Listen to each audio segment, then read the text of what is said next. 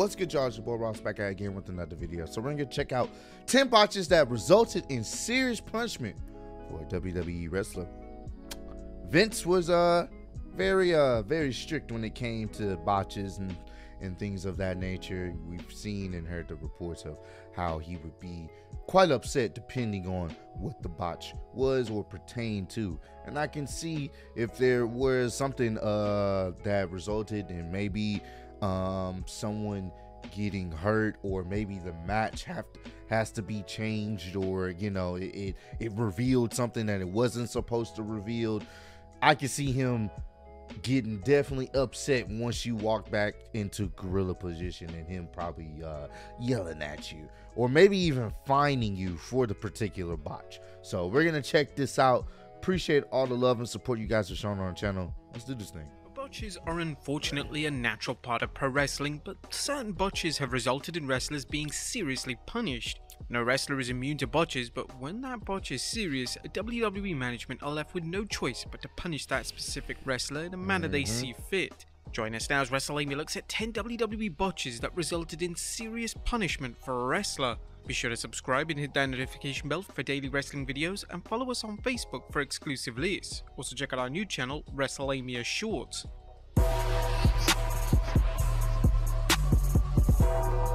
Every time. Number 10, Alex Riley. Now, upon Alex Riley turning on The Miz in 2011, it looked like Riley was going to be...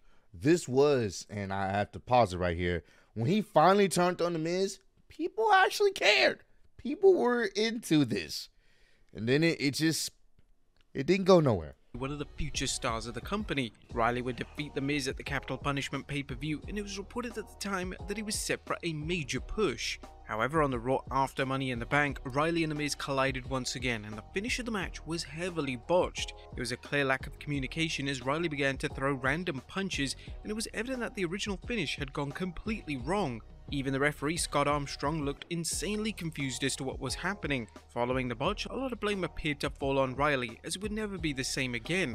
His push was instantly cancelled, and he was dramatically moved down the card. Damn. Number 9, Shinsuke Nakamura. When Shinsuke arrived... That's crazy. One botch essentially ruined his push. Damn. Because it seemed like he had high promise after he was done with The Miz.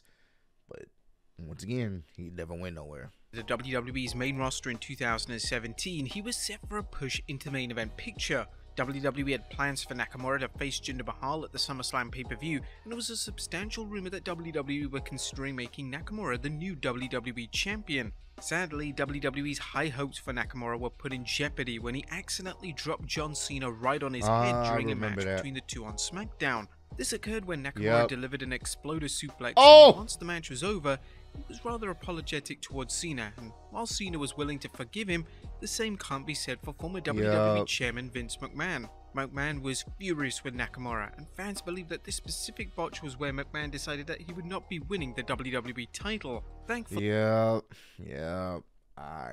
remember that. They had a great match, but when he landed, obviously it wasn't intentional, and I'm sure John wouldn't have had a problem with him eventually being the WWE champion, but Vince, that's his golden boy. You can't hurt John. What's wrong with you, Nakamura? That's exactly what it was, and yep, that sounds about right. He was able to win back McMahon's faith, and he would win the 2018 Royal Rumble, but McMahon never pulled a trigger on Nakamura winning WWE's top prize. Nope. Number 8, Sim Snuka, aka Deuce. Now, most fans know Sim Snuka for his time in the tag team Deuce and Donut. Remember them. He is also known for a WrestleMania botch that almost resulted in serious injury. One of the most memorable spots in the classic match between Shawn Michaels and The Undertaker at WrestleMania 25 saw Taker perform his signature dive over the top rope, as Snuka, who was posing as a cameraman, was supposed to catch him. Snuka failed to catch The Undertaker, meaning that one of the most iconic wrestlers of all time nearly landed right on his head. The blame instantly fell on Snuka, as he had one job in the match and he failed in the biggest way imaginable. That was he him? would never be used in a substantial role ever again, and just a short while after the infamous botch, Snuka would be released from the company, never to return. Damn, Number I didn't 7, even know Perry that. Saturn. And whilst Perry Saturn's run in WWE failed to live up to expectations, he was involved in one of the most controversial matches in WWE history in 2001. Saturn would take on Mike Bell on a show called Metal, and during the match, Bell would botch several basic spots, including a hip toss and an arm drag. The arm drag resulted in Saturn landing right on his head, and instead of writing it off as a bad day at the office, Saturn completely snapped. He delivered real legitimate punches to the face of Bell, and he threw Bell out of the ring with so much ferocity that Bell landed right on his head. This was completely reckless, and WWE management weren't pleased with Saturn's outburst. But instead of outright firing him, they would decide to give him the infamous Moppy character, which saw him fall in love with an actual mop. Whilst I remember this. Now it makes sense. That's some Vince shit. We're not gonna let you go. No. We'll do something worse. We'll ruin your fucking character. We'll ruin your gimmick to the point where no one even will care about you if we do let you go. Damn. Nah, just let me go. Or find me. Do not have me falling in love with a goddamn mop. That's awful. The storyline was indeed designed to punish and embarrass Saturn. The angle resulted in him receiving some of the biggest reactions of his entire WWE tenure. Which is crazy, but still not. I'm good on that. It's always been an urban legend in WWE that Triple H has a personal issue with The Miz. This escalated in 2012 when it was reported that a botch from The Miz resulted in him being chewed out by the game backstage. The Miz failed to catch R-Truth when Truth attempted a slingshot somersault during a six-pack challenge on Raw. It was a miracle that Truth wasn't seriously hurt. The moment The Miz came back through the curtain, he was held to account by Triple H. Dave Meltzer discussed the incident during an edition of the Wrestling Observer newsletter, as Meltzer added, Triple H gave Miz a tongue-lashing backstage about not catching him. Miz was a big favourite of management a year ago because his notoriety was such from Real World that they got so much publicity when he won the title that nobody else in the company could have gotten. Being chewed out backstage is a huge punishment for a talent, as this type of action usually takes place within earshot of other wrestlers, meaning that The Miz would have suffered serious embarrassment. Y'all saw how Brock just threw that title at Vince? Like, I don't give a shit about this. Y'all saw that? Only Brock could do that. I ain't skip that. 5. Shane McMahon. The 2022 Men's Royal Rumble received extensive criticism from fans. The Rumble lacked surprises, suspense, and the strong presentation of Shane McMahon was incredibly frustrating. McMahon's performance in the match was lackluster, and he would even botch several spots, including his own elimination. Shane was supposed to be clotheslined over the top rope by the eventual winner Brock Lesnar, but McMahon couldn't get over the ropes. It was awkward and heightened how much of a disaster the match was. McMahon was blasted by his own father, Vince McMahon, and his creative input in the match as well as his overall performance resulted in the prodigal son being let go by WWE. Number 4. Mickie James. Mickie James is one of the most decorated female stars of all time. One match in 2009 resulted in WWE losing faith in her. James would wrestle Gail Kim on Raw, and the finish of the match was heavily botched, with James botching several moves, including the mid-kick finishing move. When James got backstage, she was told off by WWE management, but this wasn't the end of her punishment. Just 2 months after the incident, she would be dropping the Divas title to Jillian Hall. Hall was virtually a novelty act in WWE, and she wasn't even remotely credible. What made the situation worse was that the match lasted just over a minute, meaning it destroyed James's credibility. The match was evidently punishment for James's poorly received match with Kim, and it was incredibly petty for WWE to present their top female talent in this manner. Yeah, that's kind of... That's petty, bro. You don't do that. Yeah, she had a bad showing. Everyone has a bad showing. That one was pretty bad. But you don't screw over your champion. Granted, this list lets you know they didn't care about it, bro. It was the Butterfly Championship. They did not give a fuck about that championship, bro. Or that division. Number 3, Mr. Kennedy. We know about this WWE had big plans for Mr. Kennedy. He was insanely charismatic and was on paper the perfect WWE superstar. When Kennedy returned from injury in May of 2009, he took part in a huge 10-man tag match on Raw, and this would end up being Kennedy's last ever WWE matchup.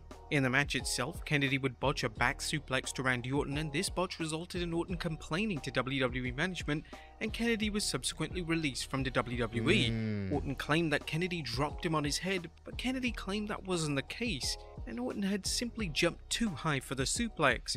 Orton's complaint was backed up by John Cena, and with Orton and Cena being two of the biggest stars in the company, Vince McMahon simply couldn't afford to ignore their grievance.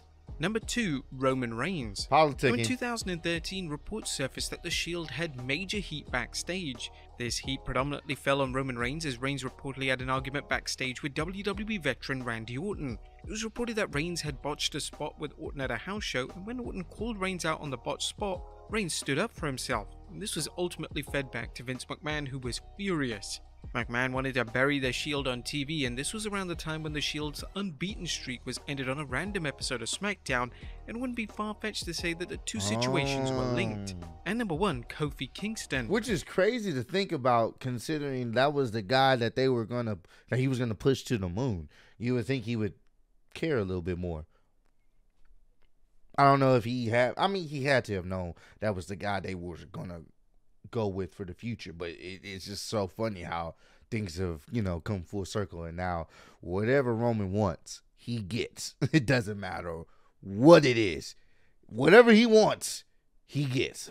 A decade before Kofi Kingston would become WWE Champion, they had plans to make Kingston into a certified main eventer. However, a botch finish to a match with Randy Orton and John Cena resulted in Kingston losing his push instantly. During a triple threat match between the 3 aforementioned talents, Kingston forgot the finish, and Orton didn't react in the best manner. No, he Kingston didn't. was supposed to be pinned following a punt kick, but Kingston rose to his feet, meaning that Orton had to improvise and deliver an RKO. Orton would scream at Kingston in the middle of the ring, infamously shouting "stupid" at Kingston. This botch was enough for WWE management to completely lose their faith in him, and a planned Money in the Bank win was cancelled. And ultimately, Kingston was relegated to the mid-card for the next decade. Which but they have it, folks. wild, bro.